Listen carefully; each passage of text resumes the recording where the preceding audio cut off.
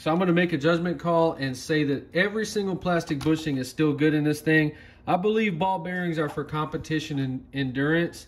I ran this through 10 batteries, but not long enough in one session to really cause any damage to the bushings. Let's check it out. We were able to get 34 miles an hour on 2S and 45 miles an hour on 3S using this system. I've actually purchased another one. It's on the way. The Grasshopper is going to go into semi-retirement right now.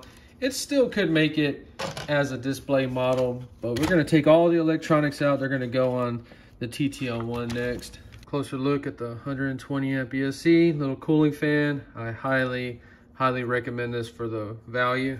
So the transmitter and receiver for a win, really good range, over 100 meters for sure. Totally loving it. The servo stays in there. I think that's a 12, is it kilogram? I forgot, I don't know. So the pinion gear is still perfect. So the reason I'm retiring the Grasshopper is because once you break it there and there, whenever you knock the back axle out, it starts to do it easier and easier. And like this, we can still play with it at 25, 30 miles an hour. But if you do 45, it wants to rip the axle out now, so not cool.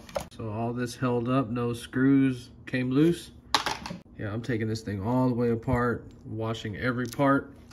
So you can see that there is grease on those plastic bushings. There is absolutely no left to right movement on either one. So these bushings are 100% perfect. Oh, that screw is loose. So the axle is broke where that screw goes in. You can see it just broke it off. That's not good.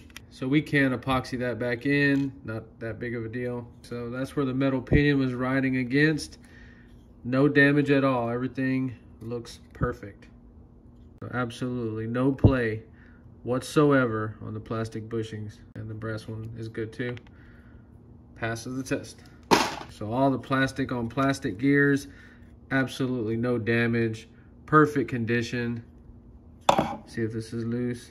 All right, all this feels 100% perfect. So you can see grease on this axle. It was never ever run dry, and these bushings are 100% perfect. No damage at all, no warping, nothing. Perfect, 100%. You can see where the bushings were riding. Get the bushing popped out. All right, let's see if there's any play. So, plastic bushings, 100% perfect. So other side. So other side, same thing. So there's still plenty of grease on that axle. These parts never ran dry, and both bushings, perfect. So all the plastic bushings on the back axle are perfectly fine. So we got front wheel bushings and we have spindle bushings. The bushings on the front definitely need to be taken off and cleaned more often than the back. Okay, as you can see, we still have a bunch of grease in there. These were never run dry. They do have a bunch of dirt. Well, I'm glad I'm cleaning these up. So the bushings on there, absolutely no play in the bushings. They are perfect. So that's just a factory play, completely normal. Notice we were doing straight lines with this. So top and bottom of the spindle looking perfect. I did grease everything on this Grasshopper. You can still see grease on it. Last bushing, everything is 100% perfect. Nothing is wore out on the Grasshopper.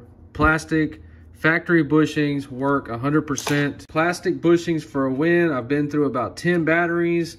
We did most of our speed runs at 35 miles an hour, got it up to 45, ran 2 batteries.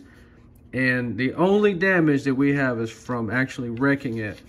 And this is definitely a weak point in the Grasshopper buggy. You could JB weld a big blob in there to reinforce that.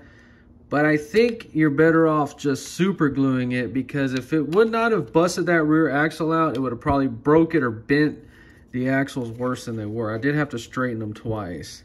Forgot about this spindle. Yeah, everything's looking real good on there, and that's because I greased every single thing on this. I will have a video of building the chassis. I forgot to upload it. I thought I already had it up, but I didn't.